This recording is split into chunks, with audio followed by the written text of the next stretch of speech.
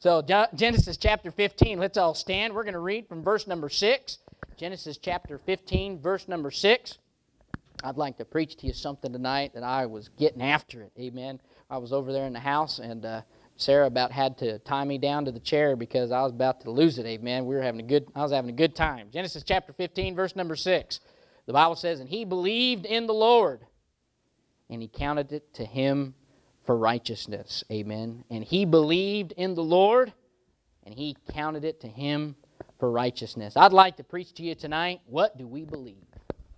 Amen. What do we believe? You came to an old-fashioned, independent, fundamental, hell-raising, fire-preaching, leather-lung Baptist church. Amen.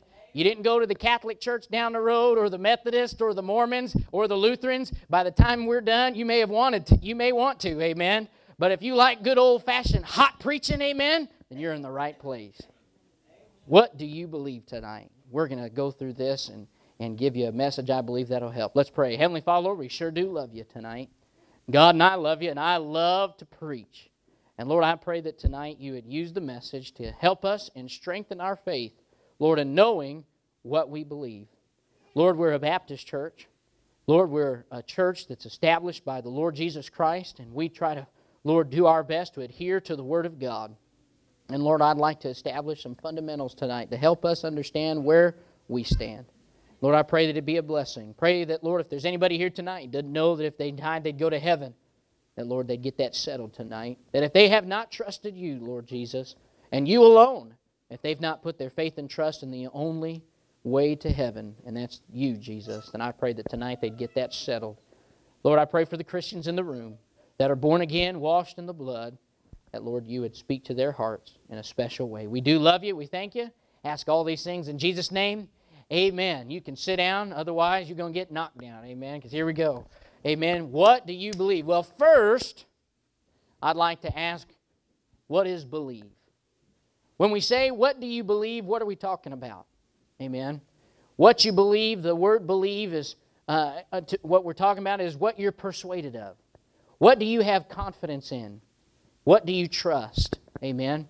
You know, if you want to study words in the Bible, and a good study tool for you here is called the law of first mention. If you want to know about a word and get God's clear definition on it, you look up when the word was first mentioned in the Bible. And that's what you have here. Genesis chapter 15, verse number 6 is the first time that this is mentioned, believed. And it's in reference to Abraham. Abraham believed in the Lord. And there's a couple things from this story real quick that I'd like to give us. Some things that I noticed about believing. Some things that I noticed about what it is to believe. And some principles that I believe that the Lord gives us through the story here. Look here in verse 1. After these things, the word of the Lord came unto Abraham in a vision, saying, Fear not, Abram, I am thy shield, and thy exceeding great reward. And Abram said, Lord God, what wilt thou give me, seeing I go childless, and the steward of my house is this Eliezer of Damascus? And Abram said, Behold, to me thou hast given no seed, and lo, one born in my house is mine heir. And behold, the word of the Lord came unto him, saying, This shall not be thine heir, but he that shall come forth out of thine own bowels shall be thine heir. And he brought him forth abroad and said, Look now toward heaven and tell the stars, if thou be able to number them. And he said unto him, So shall thy seed be. And he believed in the Lord, and he counted it to him for righteousness. We have a story here that God comes to Abram, and God gives Abram a promise that he would raise up a seed for Abraham. Abraham had no children. Abraham was childless. God had not blessed him yet. There were some that were born in his house, but they were not his sons. And according to the Hebrew tradition, that Abram, if he did not have a son that he could have as an heir, that he could give all of his belongings to when he died, then he would give it to one born in his house. And that's why he said the steward of his house is Eliezer of Damascus. He was one that was actually born in his house, but wasn't his son. And Abraham wanted an heir. And he says, God, what will you give me? I need a child. He says, I go childless. And God makes him a promise. He says, you will have an heir. But funny thing for Abraham, it took some faith to believe God. Why? Because we believe in this chapter, Abraham is an older man. In if you go to the next chapter, in chapter 16, and read down through there, the Bible says Abram is about the age of 86 years old about this time. We know that Abram didn't have a child until until Sarah and him were older, and Sarah was 99. Well, that takes some faith. Amen. Get to about 80 years old and God come down to you in a dream and say, you're going to have a child. And you'd be like, what? Amen. Took some faith. But Abraham wanted an heir, and God promised it to him. He said, you'll have children. A couple things I believe we learn here. Number one, believing is based on God's promises. Believing is based on God's promises. Abraham believed God because it wasn't his promise, it was God's promise that he would have a child. In your life, believing, putting your faith and trust in God, not only for salvation, but for every area of life, is not based upon your promise or another man's promise. It's based on God's holy word.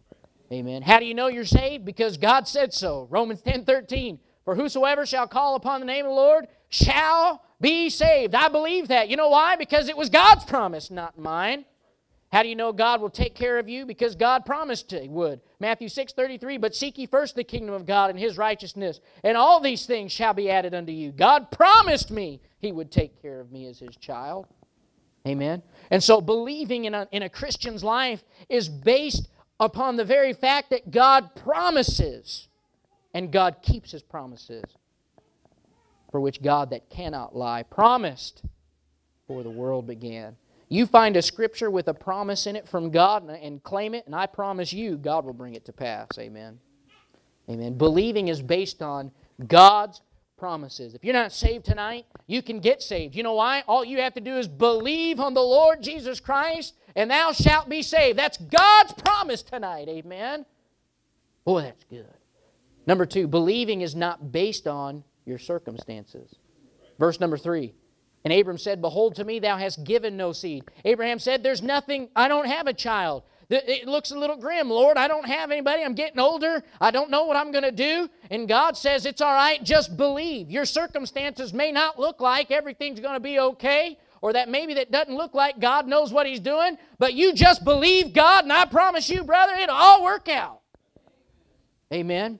You trust God no matter what the opposition is. You trust God no matter the circumstances. You trust God no matter what comes your way, and I promise you, it'll work out just fine. Because God doesn't work on our circumstances, amen? God works on His circumstances. This is what believing is. If you want a good statement, here you go. Believing is not always knowing what God's plan is, but knowing that God always has a plan. Amen. That's what believing is tonight. You may not know what God's plan is. You may not know what God has in store for the future. Or you may not even know how God's going to bring it to pass. But you just count on this, brother, that God's got a plan. Amen. God will work it out. God knows what He's doing. You just believe. Amen. That's what believing is. Number 3, believing brings a positive result.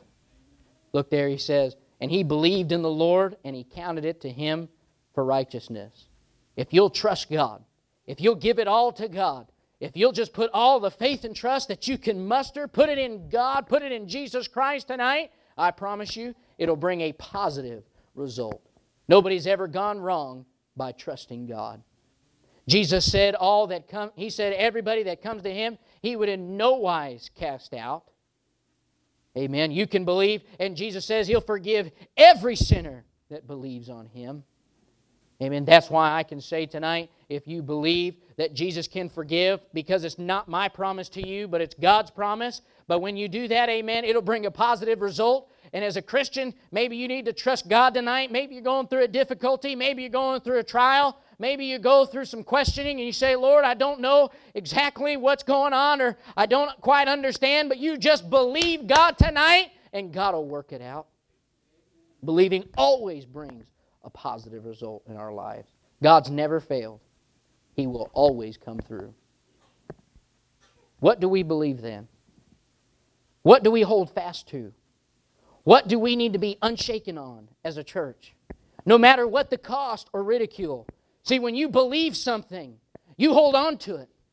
No matter what happens, no matter what the cost, no matter what the ridicule or the opposition, you believe it and you don't let it go. You believe it and you don't let anybody shake you from it. Let me give you a few things I believe we believe. Amen. That we should believe. Amen. Give you a few things to help you tonight, a little bit of study, and then we'll go home. Number one, we believe in Jesus Christ. Can I get you right here? This will separate the men from the boys tonight. Who do you believe Jesus is? Well, I tell you who I believe He is. I believe that Jesus Christ is the only begotten Son of God, and He's the Savior of the world, and He's the shepherd of the church. Amen.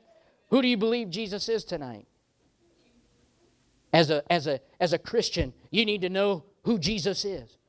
Maybe you're lost tonight, you need to understand who Jesus is. You know why? There's a lot of religions out there. There's a lot of teachings out there that'll tell you that Jesus is something else other than what He is. You don't believe me? Well, here you go. I looked some up today just to give you an illustration. The Mormons believe that Jesus is the spirit brother of the devil. President Hinckley of the Mormons Association said himself, he said that the Jesus of Christianity and the Jesus that the Mormons believe are different. He said they believe that Jesus was a creation and He was the result of a god and a goddess that had a relationship. Hogwash, amen. Jesus Christ is the eternal, almighty, living God, amen. And you can mark it down at this church. We believe Jesus Christ is the Son of God, the only begotten of the Father, the way, the truth, the life. He's the King of kings, the Lord of lords, and He is God tonight. Amen.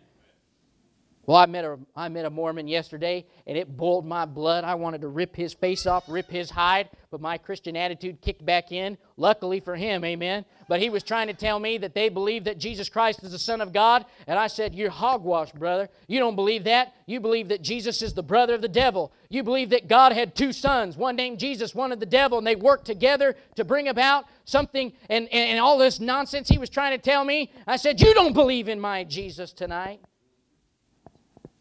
He got mad and walked away. I said, you don't believe my Jesus. He tried to tell me the Book of Mormon and the Bible agree. I said, you're a liar. Because the Book of Mormon doesn't believe in Jesus Christ. They'll tell you they do. And you don't let them tell you any different. They'll tell you they do. They'll come to you and tell you, we believe Jesus is the Son of God. But it's not the Jesus we believe. You tell them, say, no, you don't. You don't believe that He's the only Son of God. That's why the Bible is very clear. The Bible says that He's the only Son of God. And He is God. Amen. That's the difference tonight. Do you believe Jesus? Do you believe in Jesus Christ? Well, if you don't, I hope you do. The Jehovah's Witnesses believe that Jesus was a creation and that He was not God. They believe He didn't die on a cross, but He died on a stake. They believe that only their church members will be saved and only 144,000 of them will get to heaven, and that Jesus' blood is not the atonement for sin. Somebody wake up. That's hogwash. You can flush it down where all the other junk goes. Because that's a bunch of junk. Amen. Jesus Christ is God tonight. He's the Son of God. He's the only way to heaven. And if you don't believe that, you're going to die and burn in hell. You have to trust Jesus and Jesus only for salvation. Amen. Number 2, getting warmed up. Hope you're enjoying it. Amen. Put your seatbelts on because you're stuck. We believe in the Trinity. Amen. God the Father, God the Son, God the Holy Spirit. They are all eternal. They are all coexistent, and they are all God. There are 3 that bear record in heaven, the Father, the Word, and the Holy Ghost, and these 3 are one. But yet they are 3 distinct individuals. I don't have to belabor the point, but we believe in the Trinity. Lots of religions will tell you there's not a Trinity. The apostolics will tell you that there's not a Trinity, but there's one God with 3 offices. That there's one God, but He does 3 different functions. They don't really believe in Jesus. And that's what's funny to me. They believe you have to have tongues and speak of the Holy Spirit, but they don't even believe there's a Holy Spirit. They just believe it's one God that does three things. Well, then how come you tell me I got to be filled with the Holy Spirit? You don't even believe there is a Holy Spirit. How come you believe you got to have Jesus? You don't even believe there's Jesus. Amen. That's because the Trinity is something that the devil's tried to destroy in our hearts and minds in America. You don't let the devil do that. You believe in the Trinity. You tell them at Amazing Grace Baptist Church, we believe in God the Father, God the Son, God the Holy Spirit, and they are all three God, and they are all three agree in one, as it says in 1 John, and they're not the same God that is three offices. They are all God. Amen. We believe the Trinity. Amen. Number 3. Let me turn the page. We believe the King James Bible is the only inspired, preserved Word of God. I believe everybody here understands that and everybody believes it, but just in case, if you haven't gotten it or if you've never heard it before, here you go. Every other translation is a phony and a fake. The Book of Mormon, they try to tell you, is an additive to the Bible. That it just adds to God's Word. What can I remind you of what Revelation says? That you shouldn't add to or take away from the words in this book.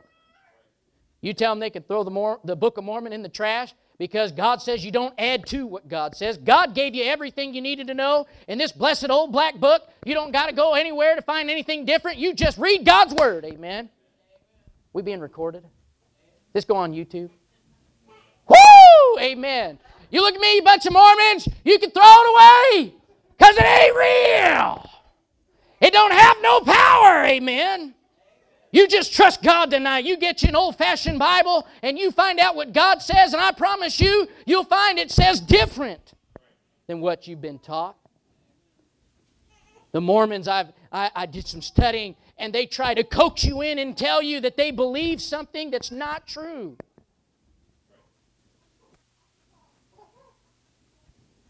That's also what the devil's done with the New King James Bible, with the NIV Bible, with every other added version that there is out there. They've taken away or they've added to the words of the Bible, and they've taken away from the blessed old King James. All in the name of making it better understood. Well, you can't understand what God says if you take away what God says. They're phony. They're fakes. You get you an old-fashioned King James Bible and you watch the difference that it makes. Amen. You throw away everything else. You just throw it away. You say, well, what do they take away? You find me afterwards and I'll show you. Over 400,000 words, and every year they have to change 10% to keep their copyright. You don't tell me they haven't added to or taken away. We believe the King James Bible around here, and we'll never change. You believe anything different? I'm sorry. You can go down the road. There's a church down the road, they'll take you. Amen. But we believe the King James Bible. Number 4, we believe in separated living. We believe around here that men ought to look like men and women ought to look like women. We believe in modesty. We believe you ought to cover up. Summer's coming up and the clothes come off. I hate it. I hate walking around and having to turn my eyes and my wife having to hit me every time saying, don't look that way, don't look that way. You got to walk around and look at the floor. Can't look at the ceiling because they got pictures up there. Can't look in front of you. Man, a bunch of nonsense. But let it not be named in church. The church of God isn't a flesh feast. It's the house of God. When we go out in this old world, we ought to cover up. When we come in here, we ought to cover up. And everybody that walks through the doors, we're going to love them. But we're going to preach that God says we ought to live a separated lifestyle. Because we can't let the devil through those doors. And we can't let that temptation keep coming through. There's got to be a time in a Christian's life where they make a decision to look more like Jesus would. Amen. We don't drink. We don't go to the bars. You shouldn't smoke. Shouldn't chew. Shouldn't do anything the world offers. Live separated. Shouldn't commit adultery. Shouldn't commit fornication. You shouldn't lust after somebody else's spouse. God says it's adultery even to think on it. Shouldn't do drugs. Shouldn't listen to the worldly music.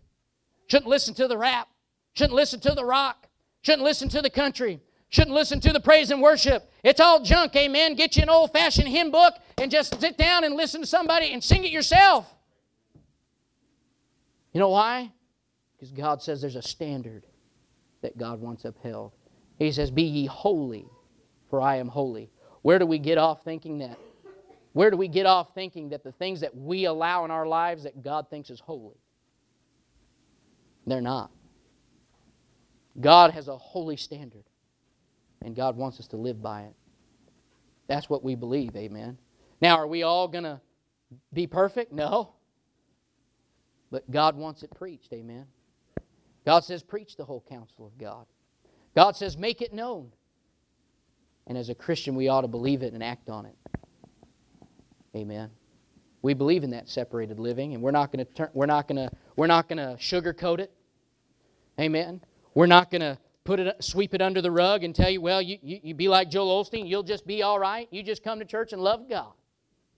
God says it's not how it works. You believe God, you trust God for salvation, now God plays cleanup in a Christian's life. Amen. Last of all, we believe in salvation through the blood of Jesus Christ. These are just foundational things that we believe. They're not an entire list. I can give you some more. We'd be here all night. But these are foundational because these things will affect the rest of what you believe. Because, brother, if you don't believe in salvation through the blood of Jesus Christ, then the rest of this you might as well throw away. Because this is the only way to heaven. And this is what marks the beginning of a Christian's life. Matthew 26:28. For this is my blood of the New Testament, which is shed for many. John 19:34. But one of the soldiers with a spear pierced his side, and forthwith came there out blood. Acts 20:28. Take heed therefore unto yourselves and to all the flock over the which the Holy Ghost hath made you overseers to feed the church of God, which He hath purchased with His own blood. Romans 3:25, whom God hath set forth to be a propitiation through faith in His blood. Romans 5:9, much more than being now justified by His blood, we shall be saved from wrath through Him. Ephesians 1:7, in whom we have redemption through His blood, the forgiveness of sins. Colossians 1:20, and having made peace through the blood of His cross, by Him to reconcile all things unto Himself. By Him I say, whether they be things in earth or things in heaven. Hebrews 9:12, neither by the blood of goats and calves, but by His own blood He entered in once into the holy place. Amen. I can't read my own handwriting. Having obtained eternal redemption for us. I love that verse. You ought to mark this one in your Bible. Hebrews 9:12. You mark this one because and this is great because at the end of it says, by His own blood He entered in once into the holy place, having obtained eternal redemption for us. Jesus obtained eternal redemption for you. You don't have to add to it. You don't have to do anything else. If somebody tells you, well, you got to work your way to heaven, or you got to do this and you got to do that, you just take them there and say, Jesus obtained eternal redemption for me. That's it, amen. That's what we believe. We believe Jesus the only way to heaven. If you haven't trusted Jesus tonight, if you haven't put your faith in His blood, if you haven't put your faith in the only Son of God, the only way to heaven, you're going to burn in hell tonight. Wichita's going to die and burn in hell because the people haven't believed on Jesus Christ. Any church that preaches anything different, you're going to find out they're going to burn in hell, wake up one day and realize the blood was the only payment for sin. That's what we believe. We'll never stop believing that. You know why? Because it's in the book. Jesus said, that's all there is to it. Jesus said, I've already done it. I've already paid for it. Quit trying to pay for what I've bought. It's already bought and paid for. There's a paid sign written all over it. You just have to believe to receive it. Amen?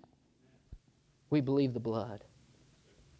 Or the blood of Christ can wash away any sin. It's not our job to question. It's our job to preach the gospel.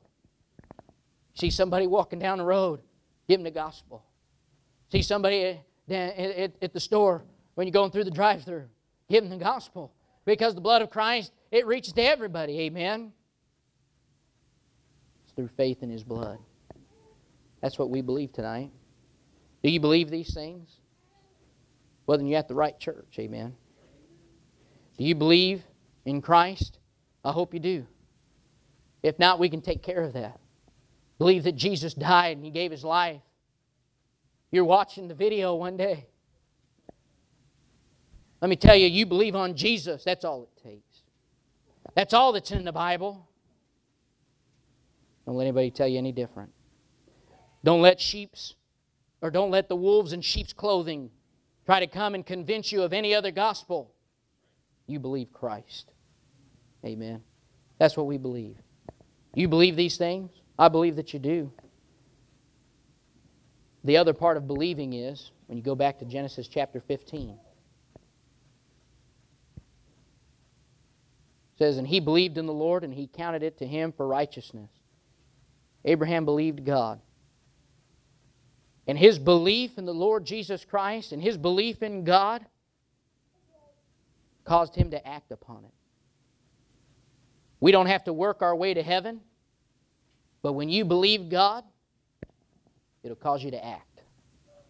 We don't serve God to get saved. We serve God because we're saved. And as a Christian, when you believe these things and you're unshaken and you don't move, that belief will cause you to act. Amen. That belief will drive you to do more. That belief will cause you to act out. Amen. Do you believe today? Do you believe these things? That's what the church believes. Now may we live it. May we take it home. May we apply it. May we make it ours. Amen. May we act upon what we believe. I pray tonight that everybody has accepted Jesus as their Savior. If you haven't, would you make that decision tonight? As a Christian, if you believe these things, maybe you need to strengthen what you believe. Maybe you need to go home, take your Bible, and read and study and find out, what do I believe? Maybe you've had some questions. Maybe you've never heard this before. Take your Bible home. Take the verses that were given and study the Word of God. Find out what you believe. Amen. It's all in God's Word. You don't have to have a missionary come to your door to explain it to you. You just read the blessed old black book, and God will tell you. Let's pray. Heavenly Father, we sure do love you. Lord, I pray the message was a blessing tonight. Lord, I want to preach about what we believe. Because, Lord, I want it to be known not only amongst us, but outside of the four walls of this church, what we believe. And, Lord, we're not going to move. And, Lord, anybody's welcome. And anybody can walk through the doors, and we'll love, and we'll preach the gospel. But we can't hide what we believe about this book. That, Jesus, I believe you don't want us to just sugarcoat it. You want us to live the way you gave us in your Word. You gave us a standard of living, and Lord, we're responsible to live that way. When we stand before God, when we stand before you, Jesus, we're going to give an account for what we did with our lives, what we believe. And Lord, I want it to be known. May we act upon what we believe. May we know what we believe. And Lord, as we continue to grow, as we continue to live our Christian life, Lord, may we increase in the knowledge of God and stand before you one day, Lord, and hear, well done, thou good and faithful servant. Lord, that's what I want to hear. And I believe, Lord, that's what everybody else here wants to hear. Is they want to hear, well done. Lord, we can't hear well done if we don't know what you told us to do. God, may we do it. May we act upon it. May we, Lord, all make a decision tonight, Lord, to do and to act upon what we believe as a church. May we be witnesses for Thee. May we, Lord, give the gospel. May people be saved, and may lives be changed. Heads bowed and eyes are closed.